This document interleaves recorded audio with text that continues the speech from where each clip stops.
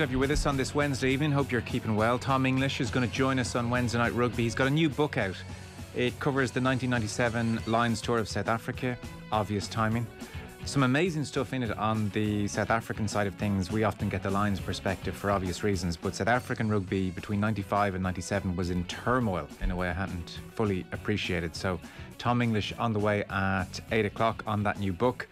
The football show, we'll have David Sneyd with us. The Ireland game, obviously tomorrow. Hard to think of an Ireland game there's been less talk of or less anticipation for than Andorra, 158th in the world against Ireland, 47th in the world. But it's on tomorrow, 5 o'clock. Will you be watching? 53106. And he's also been looking into the Live Score Champions League deal. So every game streamed on Live Score in Ireland for the next 3 years. Plus this hour, John Gonzalez on Kiri Irving, racist allegations, fan unrest, and the NBA playoffs effectively is what's going on over there. 53106, the text number, @Off the Ball on Twitter. Richie McCormack, hello to you. Hey Joe. Will O'Callaghan, hello. Evening Richie, evening Joe. It's a ridiculous question I asked. Will you be watching an Ireland game? I presume, Richie, we're still at a point where everyone, myself included, a Republic of Ireland international is absolutely still something I'll sit down and watch when it comes around. Yeah. I mightn't be looking forward to it 3 days out, but I'll be there. Yeah, sure. Look, I have to watch everything as much as I can here, doing the job I do, kind of providing the bulletins and all that for the day and the website as well, OTB Sports. But yeah, like it's hard to get excited about it. Like this is on a par with those warm-up games that we'd heard of prior to, say, Euro 2012 that essentially deprived Damien Duff of his 100th cap because there weren't proper officials assigned for it. Now, this is a fully assigned and fully accredited international and all that kind of thing, but we're far away from the madding crowd of Euro 2020 by heading off to the Principality of Andorra to get a friendly under our belts, which is essentially just really an exercise in getting a win under Stephen Kenny's belt. I don't think we can make any bones about what's actually going on over the course of the next 3-4 days, both in Andorra particularly and then in Hungary on Tuesday. But it is an effort to just get a bit of confidence back flowing through this team, get a win under their belts and move on to the autumn when things really turn up in terms of heat again with a little bit of renewed confidence. Will get a win, no disasters, get out of there and it's quickly forgotten. Yeah, I mean, that's essentially it. It kind of reminds me of the friendly internationals that we played, a couple of them against Oman, which were playing at Craven Cottage roughly this time of year as well. I think we played Nigeria there too. And we've had a couple of these kind of end of the season internationals. Like, remember the USA at home when Declan Rice played, and those kind of games which had absolutely nothing on the line, and you just felt the players were getting ready for the summer. Because of the fact that there's been no win in the first 11 matches for Stephen Kenny, and the vast majority of this group have been around for those, there is that feeling that at least the monkey has to get off the back tomorrow, beat Andorra, and at least the narrative is no longer about the stretch of games without goals, the stretch of games without a win. Just get through it. And I would imagine that Hungary will probably be a tasty enough game at the weekend too. Probably a step up in standard rather than playing the 156th team in the world in Andorra. And yeah, I think if they don't win, definitely again, people are going to be out for Stephen Kenny. These fixtures really shouldn't matter, but was talking to him earlier from the base in Andorra, and he admitted that the pressure is ratcheting up purely because of the fact that they've gone over a year without a win at this stage. But he's confident. You know, there's young players who've come into the squad, but also returning players like John Egan, who for a variety of reasons missed quite a few internationals in recent times. And he's hoping that they can come together, gel after a prolonged period getting ready for this game, and put a few goals past Andorra tomorrow. Yeah. Oh, I mean, the reaction if there's a loss or even a draw, God, then it gets very messy indeed, doesn't it? So that's tomorrow. That's 5 o'clock. We'll chat to David Sneyd about it later on. Yeah. A nice little Andorra line that Neil O'Riordan from the Sun pointed out earlier on today.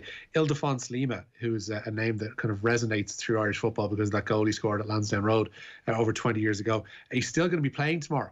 Like, this is incredible. He's going to have an international tenure, essentially, according to Neil, that spans 4 decades. So this is what we're up against tomorrow. The great Ildefonso Lima, playing in his 4th decade of international football, is still at the heart of all things Andorra. The other news today, curious for people's thoughts on it. I don't know what to make of it, really. I don't know if it's good, bad, indifferent. I guess it's good in that Champions League football remains free. So yep. I'm sure you've seen at this stage, LiveScore, the app, has announced a 3-year deal running from next season through to 2024. In effect, they will show all 137 matches in the Champions League to Irish apps, phones, devices from group stages through to final. On the Tuesday nights, RTE have retained their rights to the first pick of 16 Tuesday night games. So RTE get first pick on those 16 Tuesday nights. That leaves at the moment Wednesday open. There are 16 Wednesday night matches available. I don't know who's going to swoop in there, I would presume, and I'm not talking with any inside knowledge here, by the way, but I would presume on the outside Virgin might be eyeing them up, or someone will be eyeing them up anyway. So there's 16 Wednesday night matches available still. BT Sport, if you're a BT Sport person, they still have all their matches. Their deal continues. So one of the first questions I had was, would you be able to Chromecast this, for instance? So it seems you will be able to live score. I've confirmed that. They will be able to watch matches, obviously on your phone, on your tablet, but you will be able to Chromecast it. Certain apps you can't. Like I know if you're streaming the Sky Go app, there's no Chromecast available. They don't let you because it's a whole, it's a rights thing. Yeah. But the live score one, they've done it before. I mean, they've had Serie A games previously and most recently on there. They've had Portuguese Primeira Liga games on there too. This isn't their first kind of foot in the water as regards all this. The concern would be, because this is, as all live score apps are, whether it's them or Flash Score or any others, they're essentially bookies windows. Because if you go on to, I was in a conversation with Rory O'Connor earlier on Twitter, because he pointed it out, the frequency at which betting rears its head on these things. And, again, we obviously have a betting partner involved ourselves. But like I clicked on for a randomness sake, the first fixture was literally at the top of the list tonight, was Azerbaijan and Belarus. And if you wanted to, there are 3 different portals, I think, for betting companies on the live score app to click through and bet on this game. And I'd imagine things will be, ratcheted up a little bit more come Champions League time, because they want to obviously capture the market that's suddenly come swooping towards them almost out of nowhere. But that would be the concern, is that these things are so prevalent and to an audience that mightn't be suitable for it, because let's be honest, it is an over 18s pursuit. And you don't want kids essentially tuning in to watch Kylian Mbappe or Erling Haaland or Cristiano Ronaldo and be bombarded with gambling ads. No, it's true. Though I guess the point is it's everywhere, isn't it? That same audience at the moment are seeing like Ray Winston doing I don't know how many ads during a half time. Yeah, and as you said, look, we have a betting partner in the football show here. It'd be remiss of us not to mention that when we're talking about it. On the so like, sorry, not to move away from that, that's definitely a significant concern if it's like betting non-stop. That's not ideal. On the 306 Serie A games that they've done, that coverage wasn't available in Ireland, was it not? I don't remember ever been able to stream. No, you could have streamed. Okay. Yeah, they weren't. To be fair, now they would have, say on your regular 3:00 Sunday list of matches, and Serie A is still pretty much adhering to most of the games being on a Sunday. It wasn't your, like, if I'm trying to remember, Will, you can probably correct me here if I'm wrong.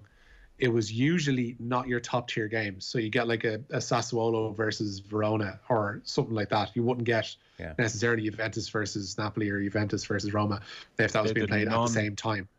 Non-Premier Sport games were what they had when they took them on originally. So that was kind of the proper first dip in the water for both Live Score Bet and Virgin Bet when they came together as Live Score, when they went to acquire rights.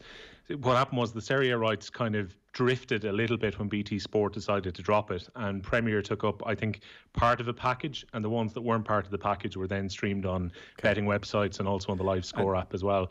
So this summer they've really pushed the boat out, Joe. I had a feeling that I didn't think they'd get a white label product like the Champions League, but once they got substantial rights for the Liga NOS in Portugal for next year, they have 140 games in the Eredivisie in Holland as well.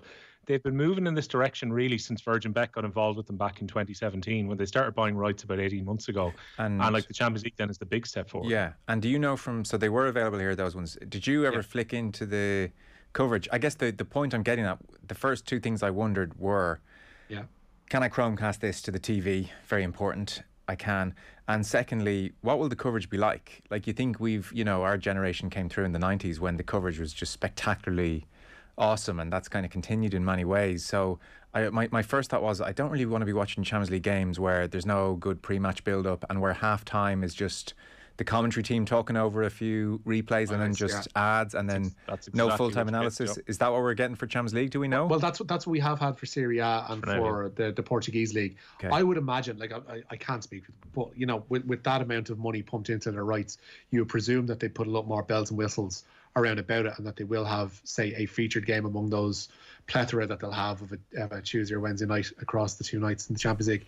It would be remiss of them not to do something like that. But for the rest of them, it would be a similar offering to what we've seen here before, whereby, you know, your second game in a Group G where you're not really that interested in it would be, you know, straight streamed on one of the lesser channels, and then, you know, it would be bare bones. But I would say that they'll put a bit of money behind this in the same way that La Liga TV have kind of have done that as regards their La Liga coverage with Graham Hunter and co. Yeah, they'd have to, really, because it would just be so kind of grim, really, if you're watching a big Champions League game and it was, you know, no halftime analysis. No, like, the punditry is a part of it. For some people, I appreciate, not for everyone. Geez, Roddy Doyle was on the other night. He's like, couldn't be bothered listening to anyone faffing on about the game. I just love the game. I want to watch the game, so I don't really care about the punditry. But I don't know, I think in Ireland, probably because of that RTE panel in particular, there is a real kind of, not cherished spot, but there is a sense of importance placed on the panel and what they're saying on TV. It'd just be kind of sad to lose all that. Like, you know, Virgin pre-match the other night, it was, you know, it was great watching Tommy and Brian Kerr and Niall Quinn talking about the Man City team and, like, God, what has Pep done here? So that's the kind of other slight concern you'd have, because I know with certain competitions there are, like, production values and standards that are as part of the contract negotiations as the money. You know, X number of cameras covering a game and studio treatment and all of that kind of stuff. Like, other competitions care about that. UEFA, market like Ireland, hard to know if they give a damn. There was an interesting point raised earlier on to me. I think it was a KC Media who've been looking after, I'm just trying to find the tweet here, who've been looking after a lot of stuff for KSC Media, who've been looking after stuff for Watch LOI. And they were asking, the interesting part of this whole thing is that if it will be classed as the host broadcaster if Shamrock Rovers make it to the qualifying round of the Champions League. So how would they deal with that aspect? It just means, he says, James looks after this account, they'll have to set up everything for broadcast, something they're not used to, and a cost, I would say, they want a budget for, like, a couple of other broadcasters who've been in the same position. So that's an interesting wrinkle should Rovers get that far in the competition, that we might have ourselves a bit of a contractual grey area in terms of what's available and what's going to be broadcast. But as you mentioned there, that'll probably be covered by those 16 Wednesday night games that are still up for grabs, that are going to be the first picks. Look, I guess it's good it's free, you know. That was the free. That's free is free, yeah. It's one of these funny things. Connor's texted in, live score, flash score, they're deadly little apps for highlights. Who knows? Maybe they'll surprise us next season. Maybe they will. It's one of these things, like, I have live score. I never had any sense of, like, does everybody have live score? Like, I use live score all the time, but it's not like you're asking everyone in your world, do you have live score? What apps do you have on your phone? What's your favourite live score app? I know. Do you get updated? And live score is great, and you flick in and it gives you the teams as well and the lineups, and, you know, works really well. Do you, like, you both have live score, I presume, given the world we're working in? Yeah. Does everyone have flash score loyal right here? Right, okay. Does everyone have live score or flash score? Does everyone, all the listeners, does everyone have live score? Is it like this massively popular app? There's another couple of ones out there that I'd seen people mention today. So there's definitely 3 or 4 in the firmament that people have. Live score and flash score are the 2 biggest ones. But I'm flash score loyal. You're nothing without that big chance dot that pops up to let you know that a goal is about to be scored and not necessarily has been scored. Right. I don't have flash score. Similar vibe to live score. Yeah, yes, flash score went a bit more legit, Joe, in the last couple of years. There was a period where they were definitely dancing with the idea of using rights they shouldn't be, where they were putting up clips that were uploaded by their team, which were probably filmed, I'd say, from a TV. And they slowly but surely started to take them out. So I wonder if Flash Score are possibly going to try and get into the same market space as Live Score are currently, because they started running commentaries which you had to sign up for on Flash Score, which I think was their first move towards potentially trying to get rights as well. But look, it's intriguing, lads. You know, once upon a time, it seemed impossible, the idea that we were all out buying televisions, and, you know, the consumer experience was that you wanted a cable subscription just to be able to flick a channel, know exactly where the match is on a given night. Generally, we, for a long time, didn't go too far from free to air. And now, clearly, companies believe that there's going to be a market there for people to just go onto their phone and tablet and watch the game there. I wonder how interested Live Score will actually be in the casting experience of the TV, because they'll surely want most people to be on their phone, where they'll also be going to other apps while they're actually watching the games. Right. I mean, do you both have Google Chrome? It's Google, isn't it? Do you both have Chromecast? I have Chromecast. Yeah, I've a Chromecast, but I don't use it. But I have Apple TV at home, so that kind of doubles as that kind of thing. So if you're looking on the on the phone or on the laptop. Yeah. You can kind of bounce it onto that. So it's pretty much the same thing. Because I guess there will be a cohort out there who won't, and this will all be new and technology mightn't be their thing. I guess there'll be those teething problems. It's very easy to assume everybody has all this stuff. So, but like, let's face it, like the majority of these games. Sorry, but the majority of these games are like Krasnodar versus, you know, Ludogorets. So it's not as if it's your regular 2 points down the local kind of audience you're looking for here. There is a specific cohort that they're going after with this coverage. You're still getting RTE on Tuesday, and I would presume another broadcaster on a Wednesday. So that's TBC the Wednesday. RTE have Tuesday, and then there's BT Sport as well. I don't really think many people have BT Sport still in Ireland. Michael and Kerry says, I only downloaded it today on the back of the Champions League news. I guess that's the point. You're damn right, Michael. That is exactly that is the point exactly. You and thousands of others. Soccerway, who scored live score in that order for me of usage, says Paul in Cork. Soccerway's a good man, yeah. He says Soccerway's way too many ads, but also has better stats. Great stats, yeah. Okay. Well, there we are. It's a new era. I mean, we've all polished off our CVs. We're under no illusions. Yeah. But this is the way we're going. Like everything will be heading in this pick your own poison route, whereby you can pluck whatever game you want from whatever league out of the sky and watch it legally, because they want to do away with the notion of illegal streams, and that in one fell swoop is going to kill that in terms of Champions League coverage in this country. That's true, actually. Yeah, that's death for the live streams now. Champions League games overnight. Well, just in Ireland, I guess. I must check if LiveScore are dipping their toe in any of the markets. Happen elsewhere. Yeah, like, I guess we're a test market. We are such a nice test market, perfect size, and like UEFA willing to allow the test happen because, you know, a couple of million people not happy in Ireland, not the end of the world. Right, we should kick on with the news round. It is with thanks to Gillette. We don't just play the game, we change it. Gillette made of what matters. Richie, where are we starting? We'll start with matters in the Principality, but Stephen Kenny says he's determined to change the narrative around the Republic of Ireland squad this week. They take on Andorra in a friendly tomorrow night, followed by a game away to Hungary on Tuesday. Peterborough's Sam Schmodix has been ruled out of both matches with a shoulder injury. The majority of the squad have been together for nearly a week in Spain, and Kenny told young Will there that this will hopefully work towards their advantage. Thanks, Kieran. Hi, Stephen. Hi, Tony. How you doing? How are you? I'm good, thanks, I guess before we start, Seamus Coleman, so we know that. Is anybody else injured or unavailable or doubtful? Yes, Sam Smodix hurt his shoulder, just a previous injury that he had. He just come down awkwardly on his shoulder. So he's it's nothing serious, but it's an injury he had earlier in the season, so that will rule him out. It sounded to me like it was Tony as opposed to young Willie was talking to there, Rich. Yeah. Blame the production team, lads. Always blame the people behind the glass. Oh, sorry, was it the wrong clip? They haven't got microphones. All right, it okay. was, yeah. Okay, well, with absolutely no faith, you can move on to the next clip here. Go. Okay, yeah, I'm absolutely with no certainty moving on to the next clip. Conor Hourihane saying that he wants to have talks at least with Aston Villa after returning from his loan spell at Swansea. Elsewhere in the sunshine today, the Republic of Ireland under-21s were 2-1 winners over the Australian Olympic team.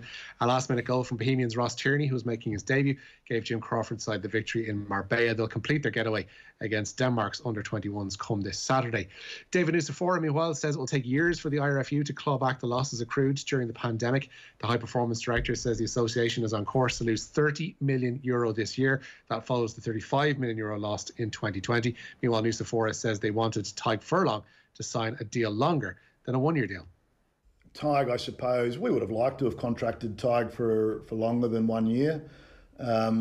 But that was his choice to be able to sit back and say, well, you know, maybe, the landscape will have changed in 12 months. And it'll be different, and that's his prerogative to do that. And you know, we're obviously happy that he's just staying on, and hopefully when we go back to the negotiating table with he and other players, we'll be able to convince them that staying in Ireland is the best thing for their rugby.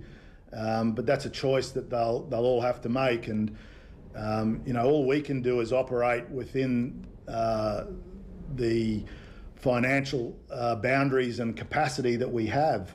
And I suppose what we've always tried to do in the last 5 or 6 years is to make sure that we've continued to develop players so that we're hopefully not overly dependent on any one particular player, as much as they're all important to us. But I suppose when you go back a few years in you look when Mike Ross was our starting tight head, you know, who would have thought we would have had 2 tight heads going away on a Lions tour?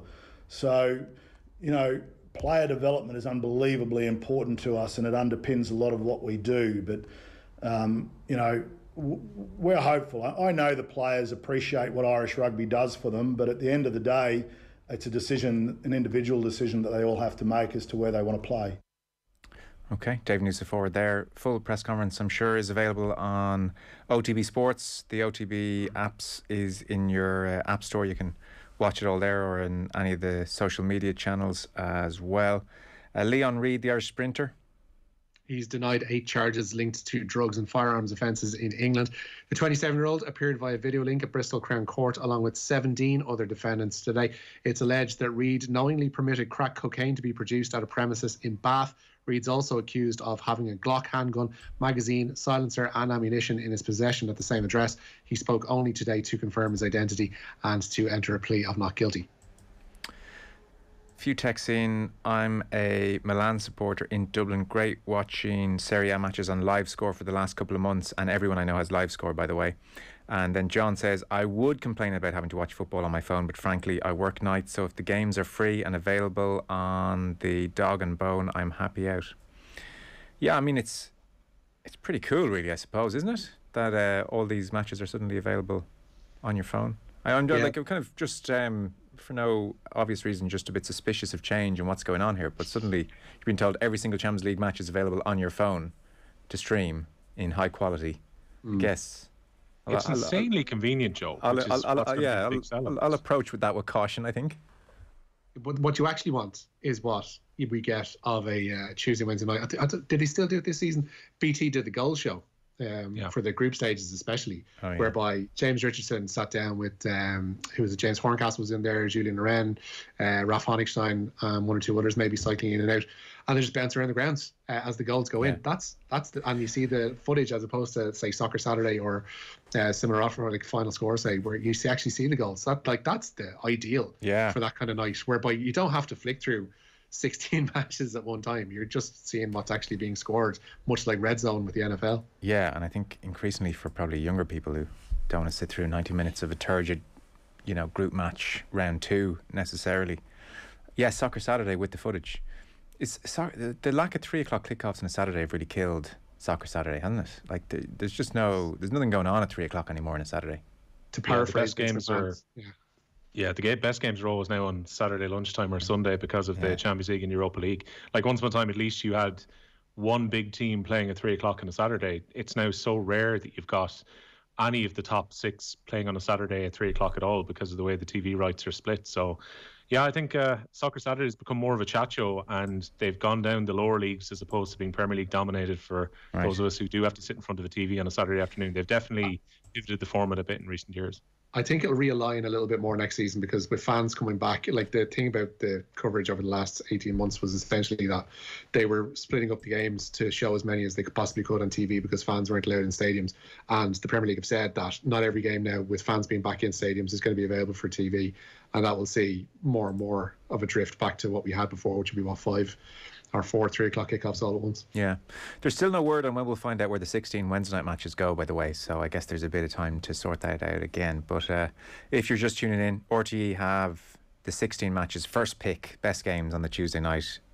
Wednesday there's a vacancy for a similar deal. BT still have all the matches, and they'll continue to show all the matches, and then Live Score will show all 137 matches in the Champions League, and you can Chromecast it onto your TV. So yeah, it's very new, very different. So how much have you got in your back pocket, Joe? We can get the other remaining 16 games on the OTB Sports app. Wow, listen, we should be in for them, shouldn't we?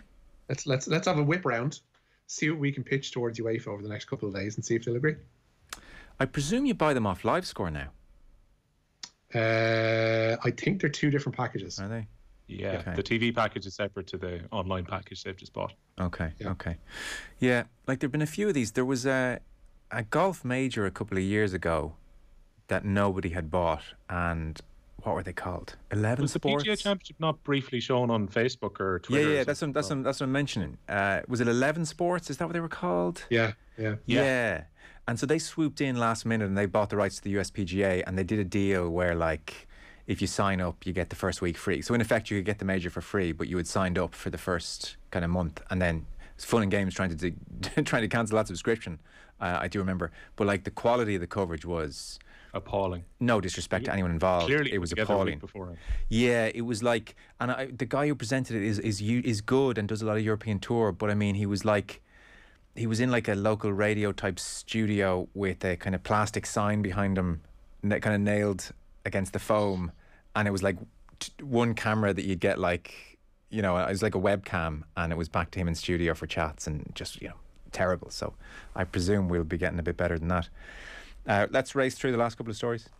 Yeah, Mary Fitzgerald secured Ireland's second medal in as many days at the European Para-Athletics Championships. She claimed bronze today in the F40 shot put in Poland. It follows Greta Strymakita's gold in the 1500 metres T13 last night. Ireland fell agonisingly short in their first one-day international with the Netherlands today. Set a target of 196 in Utrecht. Ireland lost by a single run. They ended their 50 overs on 194 for 9, and the sides will meet again on Friday. Serena Williams in second round action at the French Open this evening, or at least she was.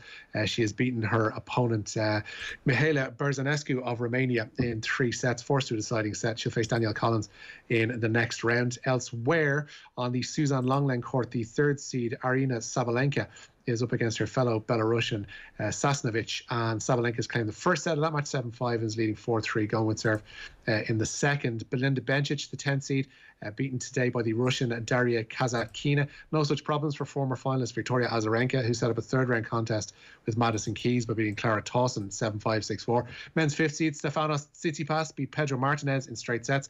He'll face John Isner in round 3. 6th seed Alex Zverev, a straight sets winner today over the Russian qualifier Roman Sufjan, while former world number 4 Kei Nishikori beat Karen Khachanov in 5. 11th seed Roberto Bautista Agut is out, though, beaten by the Swiss qualifier Henry Laaksonen, who will play Nishikori in round 3. Still to come tonight, Daniel Medvedev, the second seed, goes up against Tommy Paul. Rory McIlroy. Yeah, he has decided to pull out of the Pro-Am and cancel his press conference ahead of the Memorial Golf event at Muirfield Village this week. He cited personal reasons for not being able to fulfil his media duties. Okay, but playing in the tournament, is he? Still set to play in the tournament. No word on a withdrawal just yet. I'll keep an eye on that one for everybody tonight, and if there is any update, you'll find it on the OTB Sports app. Okay. Antonio Conte. Looks like he's back, baby. He's reportedly in talks with Tottenham regarding their managerial vacancy. The Italian left Inter last week, days after guiding them to a first Serie A title in 11 years. Conte led Chelsea to the Premier League title in 2017 in his first season at the Premier League club. Spurs without a manager following the sacking of Jose Mourinho in April. Conte could arrive as a combo package with the now former chief football officer at Juventus, Fabio Paratici, who's been separately approached by Spurs for a director of football role at the club. Now, this is interesting. This might give Harry Kane pause for thought. Like, Conte coming in, I presume Daniel Levy is going in with his eyes open here. He is hiring a tough person to manage, but like a serial winner. So that could be very, very interesting. Potential powder keg, though, as well, given that he's just walked away from the Serie A champions because they want to sell their 3 best players.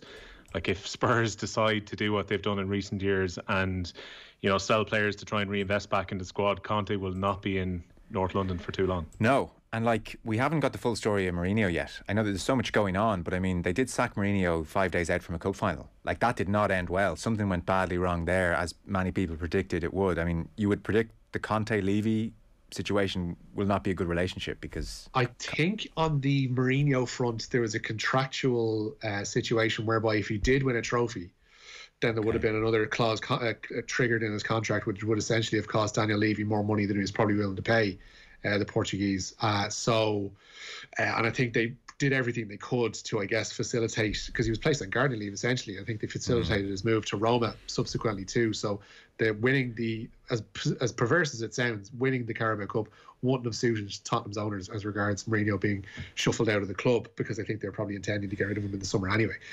But the Conte situation is interesting. I spoke to Martin Lipton about the potential arrival actually last week of Conte. I was asking, would they take the combo package, seeing as Inter are looking to cut the fat at the San Siro this week or this summer? Would Spurs fans take Conte and Romelu Lukaku as a combo package if Harry Kane is heading out the door? You know, given that Kane looks like he's going to go anyway, it would make it a bit more palatable. I presume their first choice would be keep Kane and get another manager, but it's not a bad consolation. Like, Conte is serious. So that's very interesting. And then it seems Everton are looking at Nuno. Yeah, he's set to open talks, it seems, at least anyway, with Everton regarding their vacancy. The former Wolves boss, one of the contenders to succeed Carlo Ancelotti at Goodison Park. Conte and former Everton boss David Moyes are other names who have been linked with Everton. And we have to mention Wes as well before we shoot off. Yeah. Wes Hoolahan has signed a new one-year deal with Cambridge United. The 39-year-old helped the U's gain automatic promotion last season to League One. He's back for another year. Yeah, it's amazing. If you're wondering why we haven't interviewed him, it's because he has no interest in being interviewed. But we love him all the same. We love him all the same. So that makes him all the better. Yeah, it does in some ways. That air of mystery. Yeah. It's like, Wes, will you come on the show and just talk about how great this is? No. Well, we'll try again. Joe, I interviewed him 2 years ago today. Yeah. And he said at that point there was no way he was going to play football again. And he ended up in Australia, I think, about 3 weeks later. Right.